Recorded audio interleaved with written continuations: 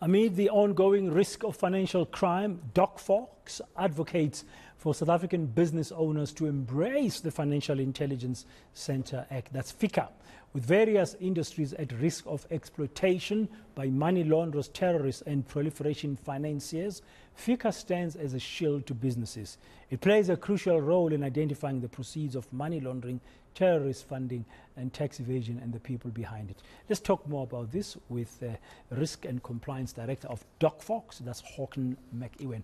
Hawken, good afternoon. Welcome to today. Lovely chatting to you again.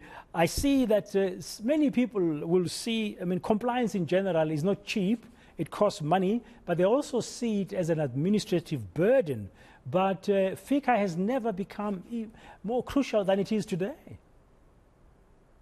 Absolutely. I think, compliance is often seen as a bit of a regretted cost. However, if we consider the recent grey listing, the reason that came about is that really the rest of the world don't see us as having a handle on the financial crime in the country. And the only way we can do that is by identifying it, reporting it, investigating, and then ultimately prosecuting. The way that happens in South Africa is through the Financial Intelligence Centre Act, or FICA as we tend to know it. And that places requirements on certain companies to really understand the identity of their client, understand where they're getting their money from, their source of funds, and doing a bit of a risk assessment to see how likely it is when they do business with this person or this company for them to actually be embroiled in any kind of financial crime. The challenge we've got is that hasn't really been happening.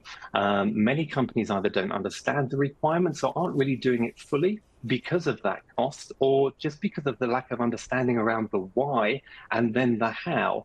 That ultimately has led to this grey listing of South Africa. Yeah, but now, how do you help people? How do we help people change their view?